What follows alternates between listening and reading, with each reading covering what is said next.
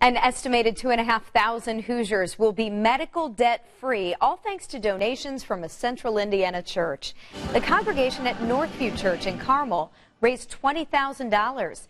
At first, they didn't know what cause that money would be used for, but this weekend, the pastor announced they're using it to pay off medical bills for Hoosier families.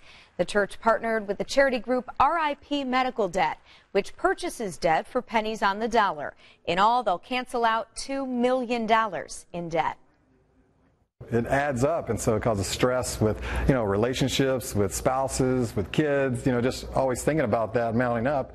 And so we wanted to do something to bless the community and just say, hey, God cares about you, Northview cares about you. We want to take some of the stress off of you. The families are chosen randomly. Letters will go out next month to let the families know their debt has been paid off.